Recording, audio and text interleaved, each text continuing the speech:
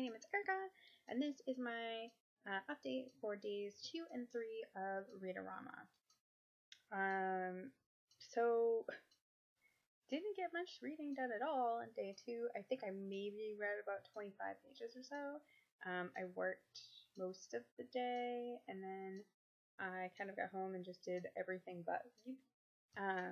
In day 3, which was yesterday, which I actually had the day off, I'm not sure why I didn't read more. I know I slept a lot, and I know I watched some TV, so I guess that's what happened. I'm not really sure, but so day 2 and 3, I was reading and am continuing to read. I'm like halfway through now. Yeah. Layla, the Black Tulip by Little Courtier, I think. It's part of the Girls of Many Lands series from American Girl. And this one takes place in Turkey. The cover's gorgeous. Isn't she cute? She's so pretty. And actually there's a bookmark that comes with it that is her, like, full hair. It's kind of cool. So the book is about a girl who's, I don't know how old she is when I'm thinking of it. I don't know. She's very young. A young girl who, her father was a painter. And her mother is a mother. It's just they live in Turkey, and this is in the past in Turkey. And there's a situation occurring in which her dad essentially just disappears. He leaves. There's no real explanation as to why he's left, but he's no longer in the picture. And because he's no longer there, the family doesn't have any money. They're becoming very poor. So she has this green thumb. She's really good with flowers. The reason why they call it the Black Tulip is because she and her friend figure out how to like make hybrid tulips by mixing seeds, and they come up with this really pretty black one, and people love it, and they sell it. So she sells flowers to try to make some money, and she does like some odd things around houses and stuff to try to help make money for the family. She has a brother, and then she has twin brothers. So she's just basically trying to help her family out. And some men come to her house, and they offer her mother a lot of money for her to take her to Istanbul. And her mother says absolutely not, that, you know, in no way, shape, or form will they take her daughter, and just refuses. And then Leilana, who's our main character here, right here, Leilana, on her own I want to say volition, but that's not the right word. Anyway, on her own, she decides that she's going to go sell herself to these men because they're going to offer a lot of money. She's going to see how much she's worth, essentially. So she goes, and she feels really uncomfortable about it, but she goes and they give her these 3 gold coins that are worth all the money, and she brings it back to her mother, and she tells her and her brother that she's fine, and she'll see them some other time, and she leaves to go to Istanbul. And then she finds out that, because they had said that they were going to take them to be princesses, essentially, is what it was.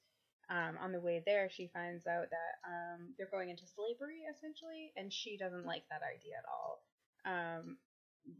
Leilana, whose name eventually changes to Layla in the book, because when she is in Istanbul, things change. But anyway, so the character, though, she's very empowered. She's very strong-willed. She takes care of some of the younger kids on the way there. She's not really afraid to kind of just be like, I don't like this. Although she does get to a point where she realizes that maybe it's a better idea to just go along with things rather than really like letting it be known that she's unhappy with the situation occurring, and things like that. Just because it's less hurt for her, I guess. But she has this like whole struggle with, she's not really sure what's happening to her, and she's not sure she likes what's happening. The point that I'm in the book right now, she's actually living in the palace of it's like the best palace of the Ottoman Empire. I don't know. And she's going to be working with the Mistress of Flowers because she has such a good green thumb and can she can make tulips happen, and they can't do that. They can't get tulips to actually grow, so and she knows how to do that. So that's where I'm at right now, and it's a good book. It's not bad by any means. It's kind of interesting. I mean, well, it is. It's not kind of interesting. It is interesting because I know nothing about Turkey. And it's interesting that she's such a young girl and that all this is happening. Oh, hey, Istanbul 1720. So this is in 1720. That's helpful. This is an American Girl book, so those are usually they're fairly easy reads. Anyway, and at times when I read them, I find them to be a little lacking. It's awful, but it's true. I always really liked the American Girl books. Even like as I got older. But I don't know.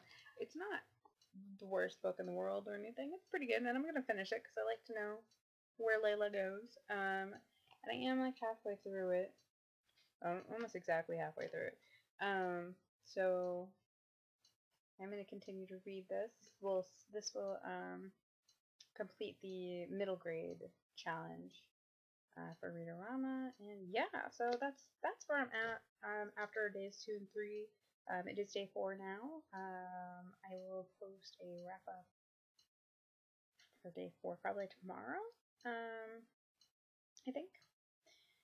But yeah, so happy July, everybody, and yeah, why not? It's the 1st of July. Happy July, and happy reading, of course, and if you're participating in read-o-rama, I would love to know how many books you've read so far. So this makes when I finish this one, it'll make my 2nd book. I had a goal of 7, so I have a lot of catching up to do. I don't know if I'm going to make that goal at all now, but I might. I don't know. I might surprise myself. Sometimes I fly through books with no problem. I just haven't really been sitting down and reading. And this is a really awkward position to be in, but my neck hurts, so it feels good. So yeah, anyway, I'm going to go back to reading for a little while at least, and I will talk to you later. Happy reading! I already said that. Like the video if you like it, leave a comment below if you're participating in read-o-rama. And yeah, subscribe if you want to see more. If you have any questions, let me know. Have a lovely day.